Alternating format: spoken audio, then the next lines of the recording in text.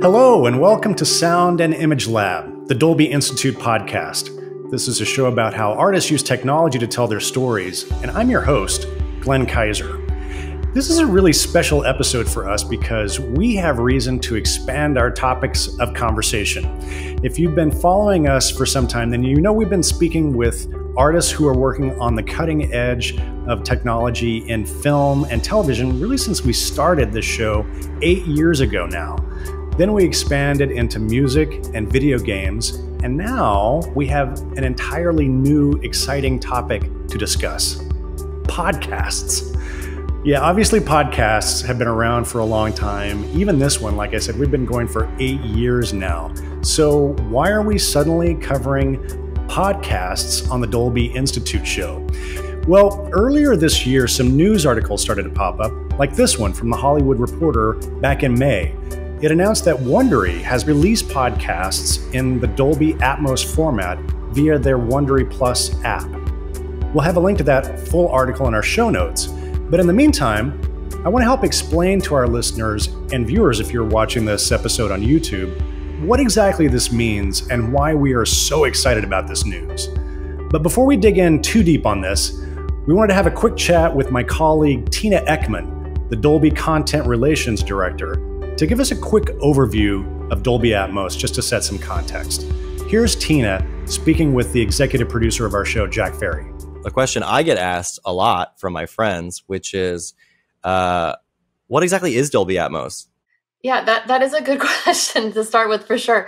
It's our innovative sound technology that we've been using from the time of cinema, where we first started, right, in cinema. We've moved into streaming, we've done music and gaming, and now we're in podcasting. Object-based audio, essentially, is the technology behind what Dolby Atmos is. And it's a way that creatives can lock in their creative intent, right? So with objects. So thinking outside the speakers, for example, and being able to place audio exactly where they want the audience to hear it from, and not only control where it is, but kind of how big it is. And it's a nice creative tool to be able to like visualize where the sound goes, the Dolby Atmos panner that's in the mix rooms. But with that said, with Atmos in general, clearly creating the sound to be an accurate, immersive environment, but it's also a format that then will deliver to devices, whether it's a mobile device or a living room or a cinema. So how is it that it's able to still create that fully immersive soundscape on my home theater? I think that's touching on the algorithm and the format itself, being able to condense or compress or push the audio into the right speakers that are available depending on where the consumer is. And it is definitely magical. Clearly, there's going to be some differences if you're sitting in a cinema where your seat's rumbling. It's going to feel a little different. But man, is it amazing to hear those sound bars. And some of them have more advanced technologies than others, but they all sound pretty dang impressive. And they're just giving you the best experience that makes sense for you as a consumer. So not everybody wants to hang speakers in their living room or wants to invest in, certain type of headphones. But in the most cases, we can deliver the best audio for the consumer, depending on what devices they have. Let's go even smaller, because this is an episode about podcasts, right, and how, Dolby Atmos is now available on certain platforms for certain podcasts. We started at the top of this episode talking about Wondery and how they're able to actually deliver podcasts in Atmos. So my question to you now is, how do you get all that Atmos sound in a little cell phone? That is very interesting, right? Again, it's the algorithm, being able to distribute based on what number of speakers you have. We are super excited that Wondery was able to release a platform that supports Dolby Atmos. Clearly, there's only a handful of them right now that are doing that, but more are coming. So super excited about creatives embracing Dolby Atmos and working to create the vision, so to speak, of what their soundscape should look like, and trusting the fact that Dolby Atmos will deliver the best experience possible. Yeah. So in order for people to experience it, let's say they want to listen, one of the episodes or one of the shows we're going to be talking about on today's episode on Wondery Plus is Who Killed Daphne. Oh. So if a listener wants to experience that series in Dolby Atmos, what is it they need? The Wondery app, the Wondery Plus app, right? So that is enabled for Dolby Atmos now, and a pair of headphones that are also Dolby Atmos enabled. So there's several different versions of that now, and you'll be able to hear just about everything. You're telling me I'm going to have like that fully immersive, cinematic experience. Yep. Despite the fact that I'm not in a movie theater with a billion speakers. Yeah, and I'm telling you, even at Dolby, I'm still taken aback sometimes when I heard that for the first time. It's a really immersive, different experience than what you're used to hearing on a pair of headphones, and it's pretty amazing. Now, I hope that gives you a decent idea about how Dolby Atmos could be applied to podcasts and how you, as a listener, can experience these podcasts in Dolby Atmos.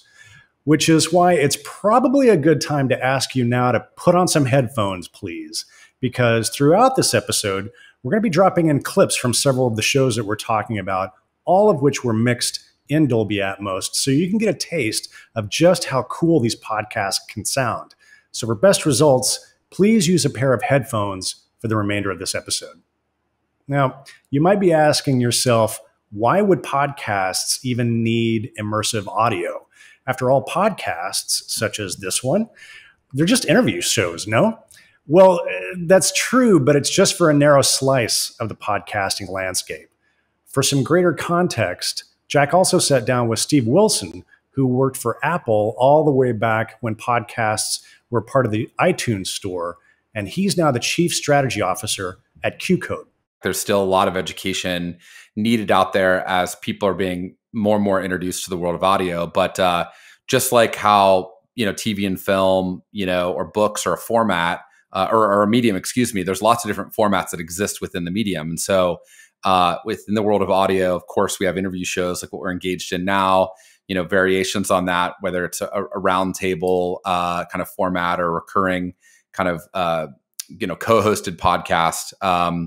But, there's all different kinds of shows, really, and devices to take you into audio. QCODE's really trying to bring in a cinematic approach to audio and, kind of take some of the best of TV and film and blend it with the audio world. And so if you think about TV and film, of course, you have great, interview hosted shows, but also, big prestige event series, like your Game of Thrones and Westworlds and, Marvelous Mrs. Maisels. And we're trying to bring in that kind of event series, cinematic moment to the world of audio that people would really look forward to listening to and kind of talk all about at any given time. In the world of podcasts, people have gotten a great taste of this, in narrative nonfiction. Fantastic shows like Serial and Dirty John, Dr. Death, Missing Richard Simmons, Dolly Parton's America, so many that come from the world of nonfiction. What we're really focused on, and really the founding of QCODE is truly fiction. So we do a lot of shows with big Hollywood actors, but in all different genres. So everything from sci-fi and horror to a female erotica with Demi Moore, a kid's show with Matthew McConaughey, but really, taking some of the foundational elements of early radio drama, but bringing them and putting them together in a modern kind of production sentimentality. I'm glad you mentioned radio dramas because that's, I think, what most people think of when they think of like scripted narrative audio programming. Obviously, like the most famous or notorious example is probably, I'm going to say War of the Worlds. Was this radio drama, in like the 30s or the 40s, right? That like kind of caused a panic because people thought it was like a real broadcast and that, Martians have landed.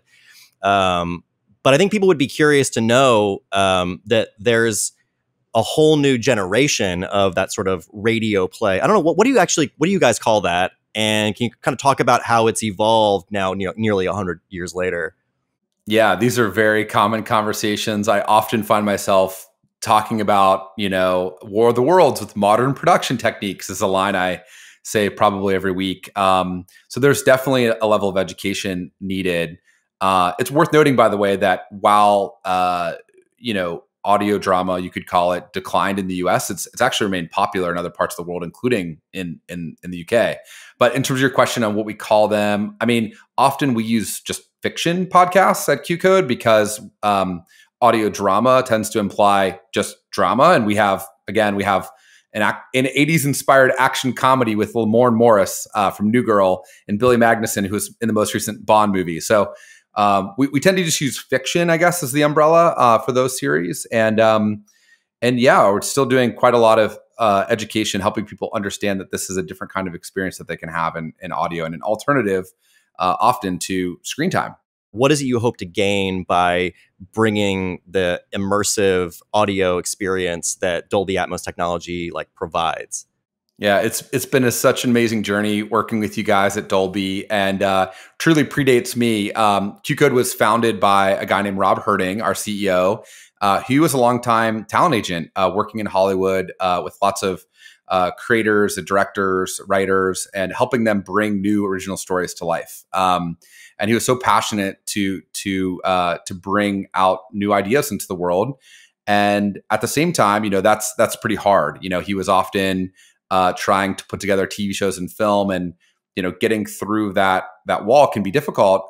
As naturally Hollywood is risk adverse with the kind of budgets that go into TV and film, and have aligned themselves a little bit more towards proven franchises and sequels and those kinds of things. But as much as we all love a good sequel, we wanted to try and put together new stories. And so Rob had fallen in love with podcast and with scripted fiction audio, and really saw a path to create new original, again, cinematic stories in audio, as we like to call them. And that was the genesis of QCODE. And going along with that vision, when you think about bringing in a new, narrative story that might originate maybe as an original podcast idea, maybe as a TV or film idea, but then you bring in high-end talent, you need that world to sound immersive and cinematic. And of course, when you think of high-end audio, you think of Dolby. And so Rob reached out, I think it was in 2019, to start that conversation around what does a Dolby Atmos mix sound like in podcast, and how can that elevate this kind of audio experience? And so I think that was the real genesis of our company's relationship and how we've been working together since that time. That's excellent. So taking it back to the War of the Worlds example. So obviously modern fiction podcasts sound very different. I mean, that was probably like a mono recording coming out of like a single speaker. So for people who might be new to scripted narrative or fiction podcasts, how is it different now? Like, how does it sound different? Yeah, well, the beautiful thing about mixing in Atmos is you're really designing in a spatial environment. So our team, is able to think about how objects sound around the listener in a spatial environment that's additive to the storytelling. So it's not just about that mono experience, let alone stereo, but really, we try and be thoughtful about how we use the technology to enhance the storytelling and immerse a listener into the actual world of the story. So we can think about specific scenes and moments in time that really will benefit from that kind of engagement. And just by way of an example, one of my favorite things that we have done in Atmos was for our show Electric Easy, which is a sci-fi musical starring Kesha and Chloe Bailey and Mason Gooding. And there's a scene in the podcast where a mother is teaching a kid to ride a bike. And, as you kind of imagine kids often learning to ride a bike, you kind of just do like small little loops, on a driveway. In the scene, the kid's kind of getting their confidence and then ultimately starts to move around you in the mix, and you can kind of hear them learning to ride a bike for the first time, but actually moving around you, the listener, which just feels so, again, so immersive, and like you're the mom or you're another person kind of standing in the driveway witnessing this in the way that it's kind of playing out in space around you. You're holding me too tight. Oh, okay, there you go. That's it. That's it. I'm doing it. Oh, I'm doing it. I'm gonna let go now. Let go, Mama. As you slipped out of my hands, I felt longing, sharp as a tack. And then you were off. I'm doing it. Oh, I'm riding the bike. Mama, look. Yeah. I see. I see. Now, not too far. Sasha, honey, slow down. Being able to transport people to lots of different environments and not have to think about those budget constraints that you would have in visual mediums. Our head of development loves to talk about just being able to write in a helicopter crash without having to think about that budget. But the imagination and the doors are really wide open in terms of what we can facilitate in audio. We think a lot about transporting people through time and, flashback sequences or taking people to the Roman Forum. And, we have a lot of exciting things ahead that will make you really start to think about the world of audio in a lot different sort of immersive way. That's one of the things that we've really tried to do a lot across our teams is bring in sound designers and editors who have experience putting together worlds in different forms and fashions. So, that includes, people who've worked on Tenet and Dunkirk and these other big TV shows and movies, but bringing that same cinematic quality to audio in podcasts. That's amazing. So for people who still think of podcasts as, like This American Life or Serial, or I guess the most famous podcast right now is probably the Joe Rogan podcast. They're really only experiencing a small sort of subset of what podcasts are. So why should they be excited about what the potential you have with Dolby Atmos in crafting fiction podcasts? Yeah, I think it's really an opportunity for a different medium that you haven't experienced yet. I mean, when we think about our stories, they're almost like books in a way, where that really unlock your imagination to see the world in the way that you imagine it. TV and film can be very prescriptive, and a character looks a certain way, and books really offer that opportunity for you to think about how a world looks or a character looks for yourself, and that's part of the what makes that experience enjoyable. And there's so many things competing for our visual attention today. YouTube versus TikTok versus everything that's streaming right now, and that's wonderful. But I think this experience that we're making is different and allows you to make other kinds of life choices, if I could say that, like intentionally go for a walk or, play one of these podcasts while you're folding laundry, and, have a different kind of experience in your life than a news driven chat show or certainly just other things, again, competing for your visual attention. While QCODE has been focusing on utilizing Dolby Atmos for their scripted audio dramas, Wondery, who you heard me talk about earlier in this episode, they're mostly known for a different genre of podcasts as the company behind hit shows like Dr. Death and Dirty John. Their new series, called Who Killed Daphne, it's another true crime blockbuster, but because it's not a fiction series, they've been utilizing Dolby Atmos in a slightly different creative direction from QCODE. Here's Jack again, speaking with Marcelino Villalpando, Wondery's head of sound. Like, what is it about Dolby Atmos that's exciting for you? That maybe, sort of like supercharges your ability to tell different kinds of stories or stories in different ways? Like, what is it about it that to you really gets you excited about having the ability to deliver these shows in Dolby Atmos to your audience? I'd say just the perspective that we now have from like a sound design element. Like, for example, if you're thinking of, imagine somebody walking through a marketplace and the camera angle is kind of seeing like a medium perception shot and they're walking from the side like a 2D. But I feel like with Atmos, if we just a little mindset shift, you can now put the camera from the perspective from like maybe up here, like as if it was like a GoPro, and you get to like walk through and you get to experience that market. There's going to be things below you. There's going to be things above you, behind you, in front of you, things just kind of running, like say, a kid runs right in front of you or something. Like now you can experience that from the listener's point of view. And that's just the sound design. I mean, if you take, for example, in one of our newest series, Daphne, about the Maltese journalist who investigated the government for corruption and money laundering, and then tragically died in a bombing. And the story, in a car bomb accident. And the story essentially takes you through that story as we try to find out who the killers are.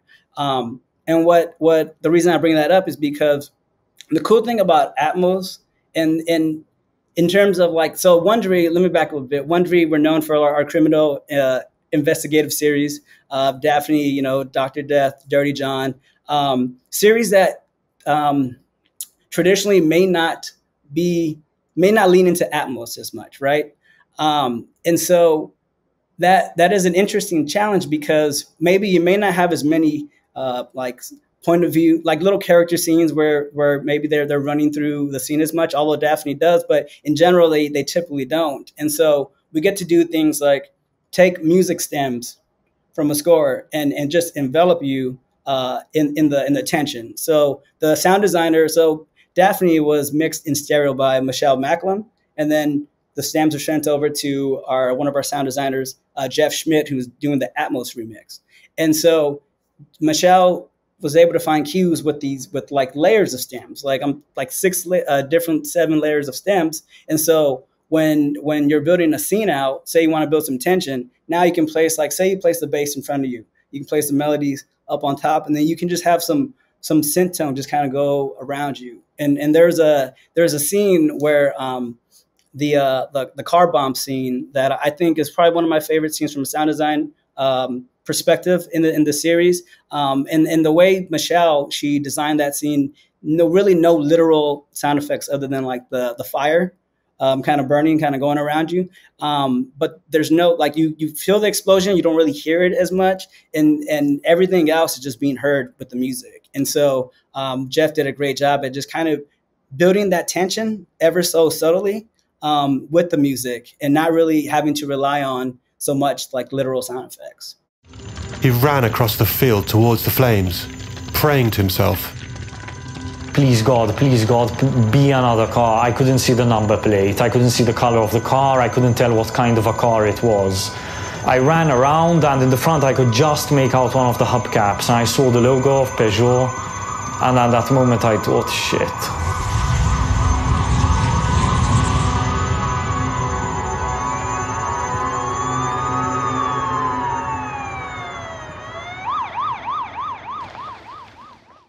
We hope to be doing an even deeper dive on Who Killed Daphne in the coming weeks, so please make sure you are subscribed to this podcast so you don't miss that episode. In the meantime, you can experience that show right now in Dolby Atmos on the Wondery Plus app. You'll find links to that show as well as to all the shows we mentioned in today's episode in our show notes. But for now, let's get back to Jack and Marcelino. When you're doing a fiction podcast, you're creating an environment, right? You're creating like a New York City apartment, or you're on the deck of a spaceship or something like that. You're effectively creating these immersive soundscapes to put the audience right there in the center of the action. But when you're working on a crime podcast about real events, a show like Who Killed Daphne, you want to put your audience in Malta, which is a real place, maybe in the courthouse for the trial, or in, the church for her funeral and things like that. So when you're going to design something that's fictional, how do you use the tools that Dolby Atmos provides you to put the audience there? Yeah, that's a great question, because first thing you mentioned right now, you mentioned the funeral, and in the funeral scene, there's a clip. I want to say it's a YouTube clip of like it was the Maltese national anthem, I believe, and it's sung in such a way that it's very, it's just very eerie, and it does a good job at creating tension for that scene. And so how Michelle addressed that was kind of taking that mono recording and then just kind of having it sway back and forth, and then having tones just kind of build underneath, and then meanwhile having the ambiences of maybe some birds and some wind as if you're actually there. And these birds, they don't necessarily, she does a great job in the series of making birds sound not quite like birds. You get that whole, the uncanny valley situation happen where you're like, is that quite a bird or is it a bird? But that that moment of like uncertainty just builds tension. And then translated over to the Atmos mix, Jeff was able to again make the birds kind of fly up here, make you feel like you're there, and you know at the funeral, having the voices sway back and forth, kind of not so much deafening, but just kind of surrounding you. And then of course you have tones that you can layer in and kind of just help build that extra layer of tension. The coolest part to me, I think, about Atmos is, especially with the criminal investigative series that we do, is that it's leaning into the subtlety of it. But then in one moment, one man just shouted out, "Ana ridu ġustizzja." So justice, we want justice.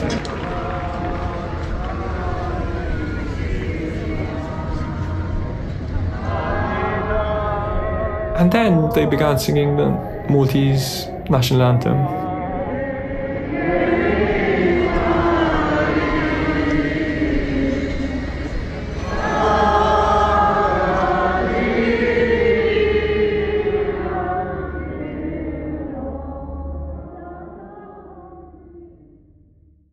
So how do you and the sound designers and the mixers then make that decision as to like, where exactly do we want the listener to be in this scene? Like, do you have conversations about that? Like, you know, do we want them to feel like they're, you know, in the jury box in the courtroom? We want them to feel like they're in the back of the courtroom. We want to feel like they're on the witness stand. Like, how do you make those determinations? And what is it about like the Dolby Atmos then, you know, provides, you know, for the audience then? Like, what kind of storytelling tools does it provide the audience then when you make those decisions that maybe you didn't have at your disposal before? Right. I mean, I love that question. I think it all starts off with the way the script is written. The script, like I tell all the writers and producers, at the end of the day, like the sound designers, we're just coloring in the drawing, you know, the drawing that they already sketched out for us. It really depends on like how the story is written. Is it, and that determines the point of view. If that going to be from, are we going to be in the jury box? Are we going to be the actual lawyer? Are we going to be kind of from the bird's eye view? And essentially, what's interesting about that is that we do find, not all the time, but sometimes if there's a scene that's pretty difficult to sound design, usually we end up going back to having to rewrite it because maybe the writing didn't lead into the sound design as much. And I think in terms of like the Dolby Atmos tools and the capabilities, I mean, again, just the clarity that you have with the sounds, right? It allows you to, like, say if I am in the courtroom and say you wanted to be, maybe you want to be the killer and you're nervous. Like, how do we convey that to the listener, right? Do we heighten maybe his breath? Do we heighten his seat moves, his sweet seat movements? Do we heighten the room tone, the air condition? Do we add a certain layer of like hollowness? How do we want to convey that? And I think the cool part about Atmos is that we do have that extra added layer of clarity to play with, right? I remember. So another series I worked on was called Jacked. And that was another series where we did it in stereo, and then that ended up getting remixed into Atmos by a really talented sound designer named Chris Jenkins, who to my knowledge has been doing Atmos for quite a bit. So he's the one. I remember having the first conversation with him, and he mentioned just the art of subtlety. Like when we asked him about the creative approach, he was like, you don't want things to be panned all the way right and left and all the way high and low all the time. You got to wait for the certain moments. And I remember in the very cold open of episode 1, the way he like was able to, because for those who aren't familiar with Jacked, it starts off, it's about New Jack Swing, the story about the music genre New Jack Swing, and we're placed in a concert. And so there's a bunch of layers of crowd noises. And just like the way he was able to like separate the crowds, as opposed to when we did the stereo mix, it felt very squashed. And then you were able to have folks just pop out left and right. And then the way he was able to kind of, he did some cool stuff for the transitions where he like panned the audiences, and it gave you like, it was so subtle that you're like, it's something you like didn't trust yourself if something was happening. You're like, what's sounding different? And it was just like, but it sounded so cool. You didn't quite know what was happening, but it just sounded so cool. And I think that added layer of the depth, the width, and the clarity that the Atmos format provides you. I mean, there's just so much opportunities you can do. The fans didn't know. It was like a conundrum. People was like, okay, wait a minute. It was confusing. And that was worse than anything. Instead, Timmy watches his former bandmates as they go on stage without him. Oh, yeah. Baby. Yeah. Oh, yeah, baby. And now, he's watching as the crowd at the LA Coliseum go off. Guy's dreams have come true, but not Timmy's. That was a clip from Jacked, another podcast with an incredible Dolby Atmos mix from Wondery. Since we're talking about how Dolby Atmos creates a next-level immersive experience for listeners, we also wanted to know if the way people listen to these types of podcasts might be changing. So here's Jack and Marcelino again. The way people consume podcasts obviously is often different than the way people consume movies and television shows, other media that might be mixed in Dolby Atmos. I think I'll just use myself as an example. I love to listen to podcasts when I'm on a walk. I listen to podcasts when I'm like washing the dishes. Is there ever any concern that because you're creating this, fully immersive soundscape for people, that there's sort of like competing realities, where it's like, here I am in the real world, but I'm also, in Harlem in 1989 when I'm listening to Jacked, or I'm in, Malta in 2017 when I'm listening to Daphne. Is there ever like any concern about, or is that even a factor when you're designing these shows? So the very first time we mentioned Atmos, we brought the conversation up. One of my colleagues, that's the first thing she asked was like, hey, let's make sure not to make it sound too realistic in case people are driving. And this was way before cars were even a conversation. And it also reminded me of the very first time I started working at Wondery, our OTL, Hernan Lopez, he had a rule where you couldn't have like police sirens at a certain decibel level. Or he just like anytime he would flag anytime there's a police siren, just because like for that, people are driving, you don't want them to think they're getting pulled over, right? For some additional perspective on this, we also sat down with Sandra Yi Ling, the Executive Vice President of Production, and Ben Milchev, the Head of Mixing, both at QCODE. Well, I'll tell you, having been working in this field for almost like 2 years plus now at QCODE, exclusively with audio dramas and, quote unquote, what I call like the radio plays in the modern age, I personally cannot listen to any of our stories, any scripted narrative stories in a car or while I'm going anywhere. For me, it has to be an experience where I'm either sitting down or laying somewhere comfortable with a nice pair of headphones or in an environment that supports that immersive playback in order to enjoy it. Otherwise, I find, to me, moving and going about my day feels distracting to from the story. So I personally, it's for my preference, I like to stay still and like really immerse myself in the story. And in turn, when I work and mix these stories, that's also the mindset that I go into with. When I'm listening to one of an immersive podcast, I can do either. In that I can, like at nighttime especially, I really love being in bed and listening for 20 minutes, like with the lights out and feeling that immersion and being able to focus and like having that instead of like reading a book, right? Because it's obviously just a little more exciting for me. But I will say I can do it while I'm doing the dishes, when I'm going for a walk. It is, I don't think you get the full, because there are noises around you that are from the real world. So I don't think you get the full immersive experience, but in something that is well told and something that is supported, like where you still can have that, like you still have that high quality of sound, you can get immersed in it. Just for me, the trick is you have to be doing an action or a task that is repetitive. Like I can't be driving.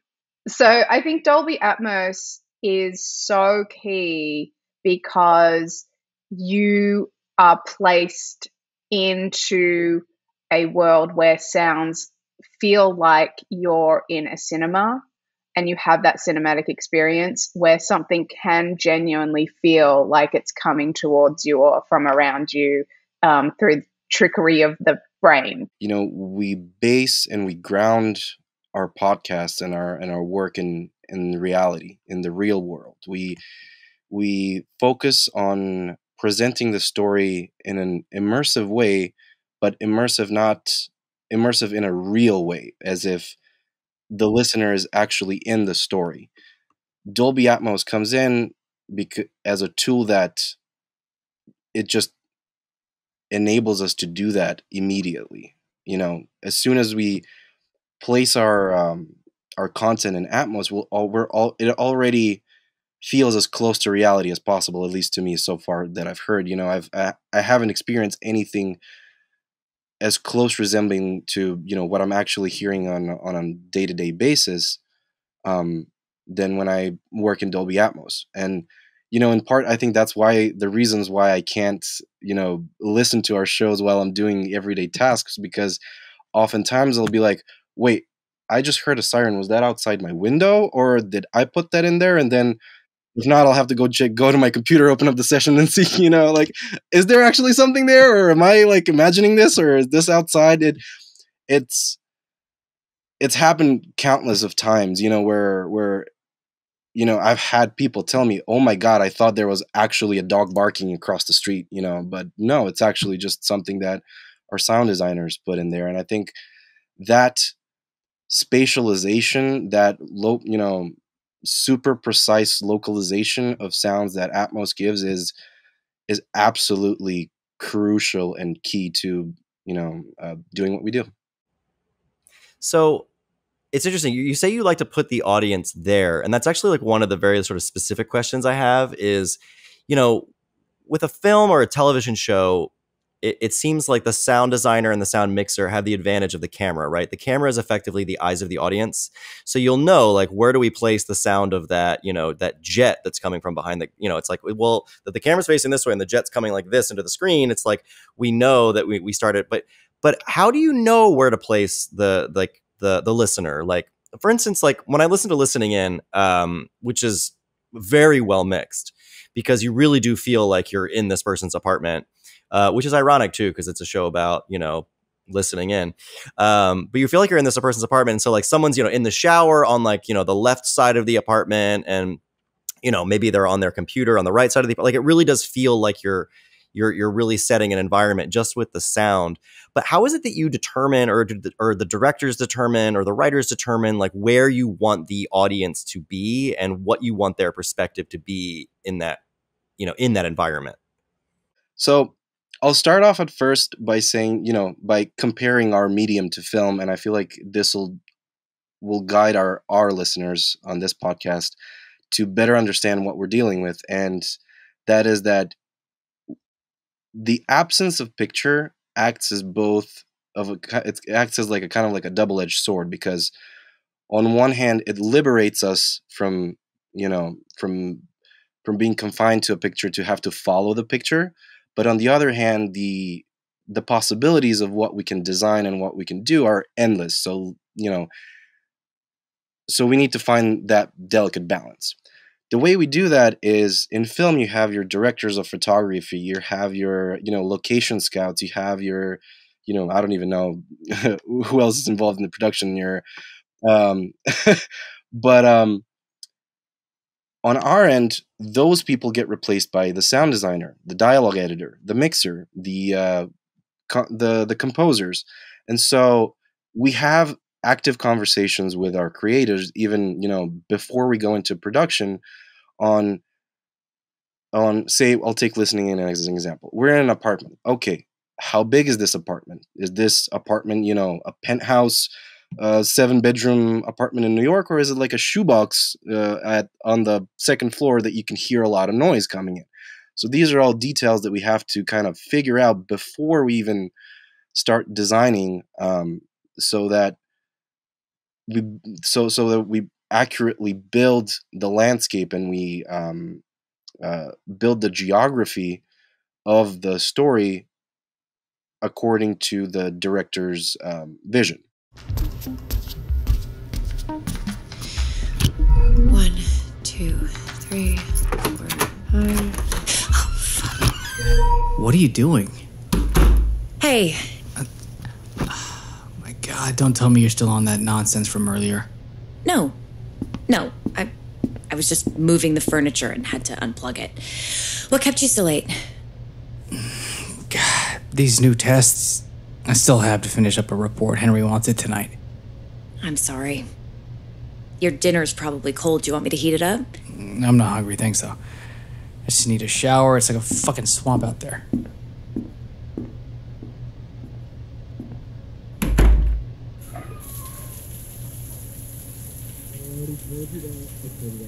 It sounds to me like what you're saying is you're creating your locations out of whole cloth in the post-production process. Like, I think when some people, because the sound design is so good on that show and the mixing is so good on that show that I think a lot of people, when they listen to it, will assume, oh, they must have recorded this on location. But in reality, it's not true, right? Like, you bring the actors into a sound booth, record all of the dialogue and everything like that, right? And then you create the footsteps and you create the soundscape to make it sound like we're in, you know, an apartment, or that we sound like we're in an asylum for classified, or we sound like, I'm assuming, you know, in the wilderness in blackout, right? That's how it works? Yep, that's exactly correct. Yes. And what I was going to say, oftentimes, you know, directors will give us pointers to, you know,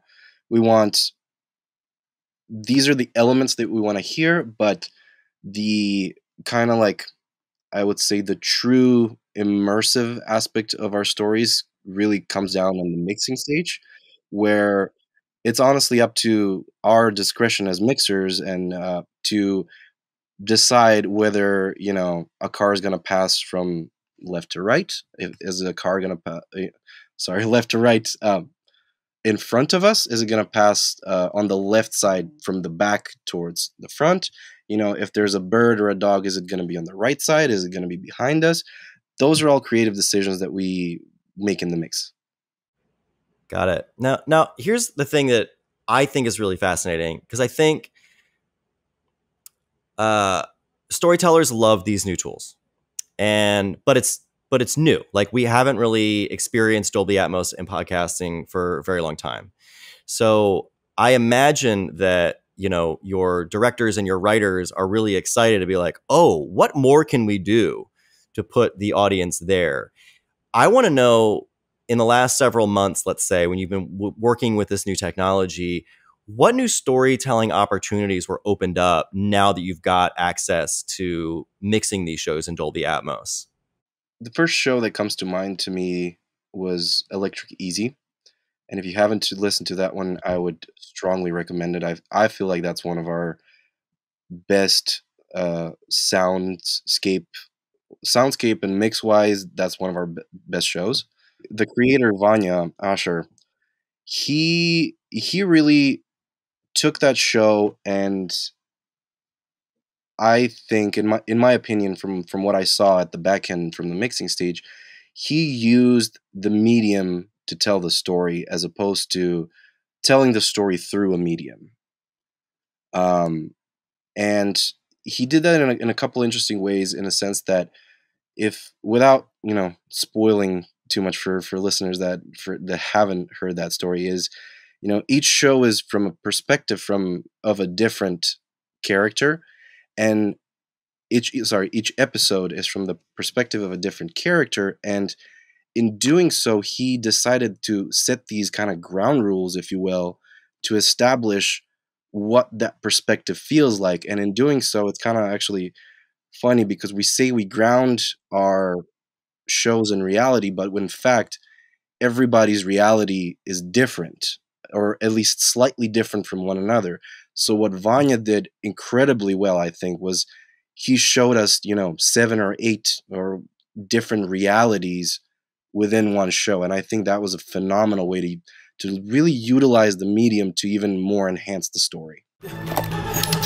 Omni, there's a pipe by your leg. Daddy, stay back. Stay there. Is that all you got? Oh, shit. Afro boy falls on his bio ass. Son of a... Skinner! Wake the hell up, Skinner! Make him bleed, Omni. What's the play, you dumb bag of bones? The bio boy crawls away from Omni. Omni lifts the pipe above his head. I almost get my hands free of the ropes. No. Hey, a little help here. It's a very personal experience, right? Because you are wearing headphones, you are wearing AirPods, earbuds, whatever you want to call them, right? So it is a completely personal experience that is about your reaction, not just to the story, but you start to believe like these characters can literally be in your head. Like we had a really well-received podcast called Soft Voice, which actually won for the Writing and Ambie Award because it's very good. But like that is a great example where this is about a woman who actually has voices in her head, right? And there are times where it actually feels like, oh, she's right here. She's right next to my ear.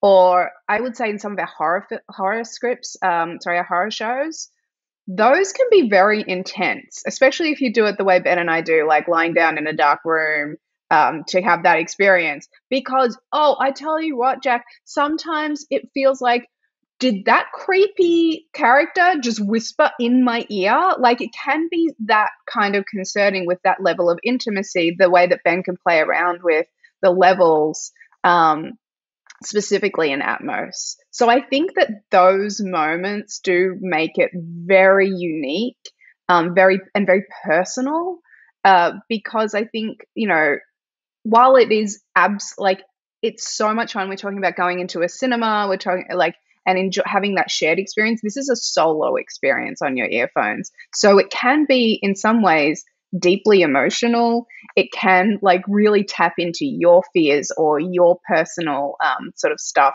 without the interference of somebody else. Last year, she had bought her very own one-bedroom apartment on Curtin Road with its own jacuzzi bath. But it wasn't only at work that Soft Voice made Lydia win. It was everywhere. For example, at yoga. Push the floor away, twist, windmill the arms, exhale, chaturanga. At being a plant mother. Water the ivy, mist the fern, spit on the cactus. At badminton. Smash it. At marathon running. Go, go, go! Life with Soft Voice was a kaleidoscope of wholesome activities. That was a clip from Soft Voice from QCODE. Let's get back to Ben, who sees a bright future for this technology and podcasting. Before there was stereo, there was mono. And, when stereo came about, if you were still working on mono, you were just falling behind, if you will. Feels to me like the whole industry is slowly but surely, or in some cases not so slowly, shifting towards Atmos. And for one, it makes me very happy to see that, because I do think that this is an absolutely incredible piece of software and an incredible tool for creators.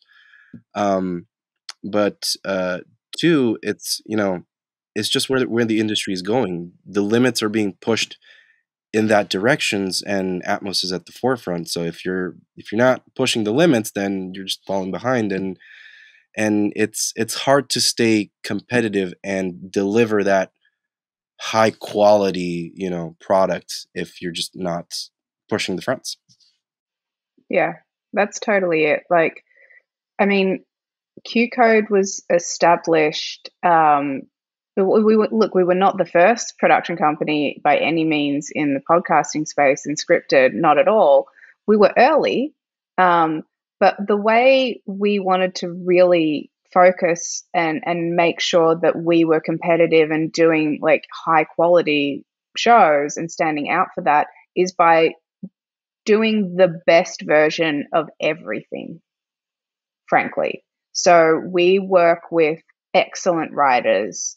We work with excellent directors. We have top level talent. We are not the only people doing this, obviously, but that is something that we really pride ourselves on. But it doesn't stop at that. we have excellent producers, we have excellent engineers, we have a really high quality team with people who specialize in every department. But you have to make sure that technology wise, you are doing exactly what Ben said as well, is in pushing those boundaries and doing the best that is available, and then pushing beyond that to say, like, okay, well, maybe the Atmos isn't available in that specific app, but it will be. So why aren't we doing it? Yeah, we're doing it because it will be. And then we'll have almost our entire catalog will be that much better for it. So I think that is what we always try to achieve at QCODE. And I think we do a good job, honestly. And that is a huge part of it. And yeah. That's excellent. Thanks. I'm going to get a little controversial now because I want to address something that comes up occasionally, which is, what is it you say to people? Let me preface it with this. You were talking about how first there was mono and then there was stereo. And I mean, this is before my time, but even I know that when rock music producers were starting to, incorporate high fidelity audio, there was complaints by some of the purists who were saying oh, this is just a gimmick. This is just a gimmick. High fidelity is a gimmick. Obviously it's not. Stereo is, pretty much for decades, it was the standard when it came to producing pop music. But I even remember the original Beatles albums were all recorded in mono, and it was later that they then remixed them in stereo, and people were like, oh, it's too gimmicky. We don't. And I feel like this still keeps coming up when new technologies come around. I feel like it came up when 5.1 came around. Everyone was like, oh, this is just a gimmick. This is just a gimmick. Obviously I don't believe that, but what is it you say to people when they ask you that? Is well, is this whole Dolby Atmos thing just a gimmick? Honestly, my response is, have you listened to it? Have you heard it? Have you actually done your research? Because it very often just stops there. People, read a couple of headlines and then they assume things and without doing the actual research.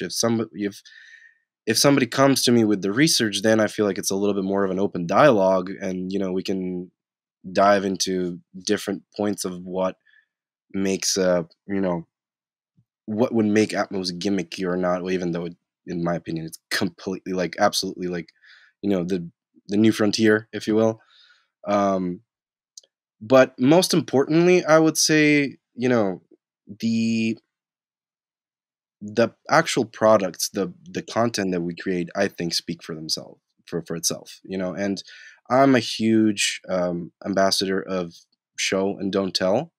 So, if, I'll reference with 5.1, if music didn't catch on in 5.1, I, so far I'm seeing all the top industry musicians, music celebrities and music artists, they are doing stuff in Atmos, so it's just a matter of time before those purists, quote unquote, accept that, okay, this is where the whole industry is shifting, at least in my point of view. Can I add to that? In terms of early conversations with creators, when we're thinking about what Atmos has to offer, you can have that conversation where it usually, for a TV writer, for example, not an audio writer because they should already know this, but a TV writer, they're used to thinking about point of view of a camera. And because they write very visually. Now, we don't want them to write visually, but we want them to think about physical point of view, characterful point of view and physical point of view, and how those play together. Because we can create with Atmos, we can create that point of view. Is your character looking in from the corner at something that they shouldn't? We can deliver that in the mix, Is your character in the middle of a car crash where all of these intense sounds are happening in different spots and places, far away and close, right? We can deliver that. So that is a very key thing, I think, that has a great opportunity, is really considering, character point of view from every aspect, and how that physical aspect can enhance the emotional.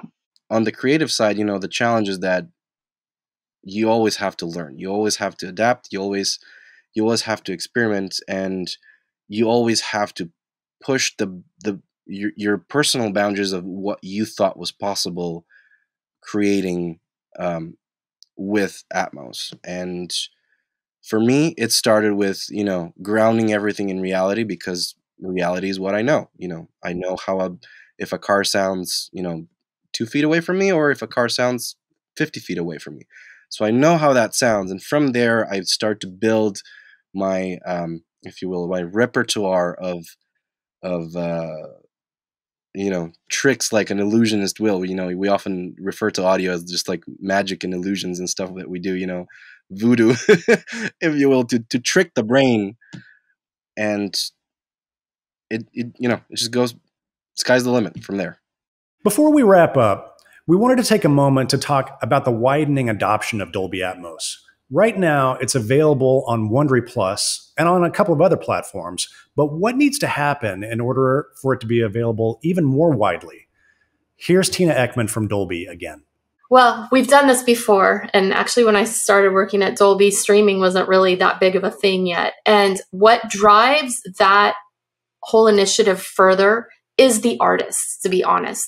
Artists coming to the different platforms and saying, we want our content delivered in Dolby Atmos. I mean, clearly consumers also have a huge impact. We have seen where platforms have enabled maybe one Dolby technology, but not the sound technology, or, not Atmos. And there was backlash in chatters and, different Twitter and all over the place about, we want Dolby Atmos. And that made an impact as well. But I think by far, the artists coming in and saying, this was mixed in Atmos, we want creatives to be able to hear what we are designing, makes the biggest impact. So what's the advantage of listening to a podcast with immersive audio in Dolby Atmos on a supported app like Wondery Plus? Okay, so the advantage for sure today is headphones. Many podcast consumers listen on headphones working around the house or whatnot, kind of an individual thing. I think the second most popular place is actually cars. And the Dolby Atmos format allows you to shift between different types of listening experiences. So Wondery available on your phone and then playing through car speakers. And there are a couple cars that are in market today with Dolby Atmos, hopefully more coming. And you get a truly rich experience because it's using that Dolby algorithm. I expect 100% that we will see either casting and or apps available on Apple TV or Fire TV or other devices or even televisions directly, where you'll be able to have podcasts in the living room so that you can experience it as a group, kind of like those old radio TV dramas. So again, the Atmos format creatively allows you to do all kinds of amazing things. But as a format, it doesn't matter what you're listening to today. That's going to evolve. It always does. And Atmos will deliver the best version possible to whatever device you're listening on. That seems like a great place to end things. I want to thank once again all our guests for today's supersized introduction to Dolby Atmos for podcasts. Thank you to Tina, Steve, Marcelino, Sandra, and Ben. And thanks also to Jack, my colleague and executive producer, for conducting the interviews for this episode. And thank you to our friends at both Wondery and QCODE for providing all those amazing clips from their incredible series. Be sure to check out our show notes to find links to all the shows, but also to learn more about how to best experience Dolby Atmos when listening to your favorite podcasts. And thank you, our audience, for joining us to watch and listen to these conversations here on the Dolby Institute podcast. If you enjoyed this episode, please subscribe to us. You can find links to our dedicated podcast feed also in our show notes, or you can just search for Dolby wherever you get your podcasts. We'll be back soon with more of these deep dives into the creative process with filmmakers, showrunners, musicians, game designers, and now podcasters. Thanks again for joining us. Sound and Image Lab is brought to you by the Dolby Institute. I'm your host, Glenn Kaiser. Our producer and editor is Michael Coleman. Our executive producers are Amanda Schneider and Jack Ferry, with production support by Taylor Hines. And our production coordinator is Sunny Chen. Thank you again for listening.